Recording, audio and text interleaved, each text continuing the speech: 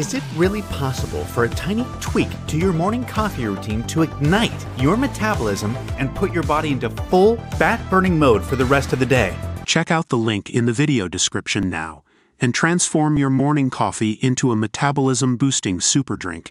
Killer nurse Lucy Letby told police the hospital she was working in was understaffed and denied dislodging the breathing tube of a very premature baby in a bid to murder her, a court heard on Friday. The jury was shown video of interviews conducted by detectives after she was arrested on 3 occasions between 2018 and 2020. On the tapes, former neonatal nurse Letby, 34, appeared calm and spoke softly.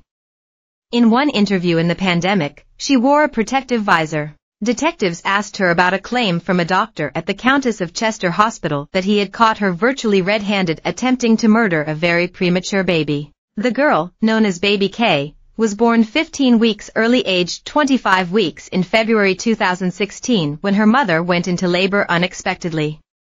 She weighed just 1 pound 8 ounces. Senior medic Dr. Ravi Jairam has told the jury no monitor alarms were sounding when he found Letby next to the baby's incubator doing nothing, even though her oxygen levels were falling dangerously low. Letby told police she couldn't remember the incident and denied dislodging the infant's breathing tube or turning off the alarm when she collapsed.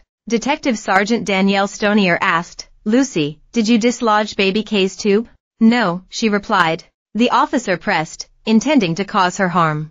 "No." Asked whether there was a reason Dr. Jairam could be mistaken, Letby replied, "I don't know, he obviously seems to remember it quite specifically, in terms of timing, and I don't. It's a shame if he felt uncomfortable that he didn't raise that sooner with me personally." The officers showed Letby a text she sent to her best friend, a nurse on the unit, at 9:14 p.m. on the day Baby K was born. In response to her friend asking if Baby K had been transferred to a more specialist unit, Letby replied, "Yeah, but not till 2-ish and very unstable blood pressure.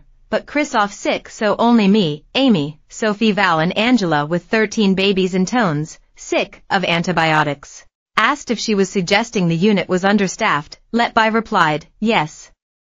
Baby K would need 1-to-1, which would have left only 4 people looking after 13 babies." On Friday, Letby's convictions, including the names and birth dates of the 13 babies she murdered or tried to murder between June 2015 and June 2016, were read to the jury at Manchester Crown Court.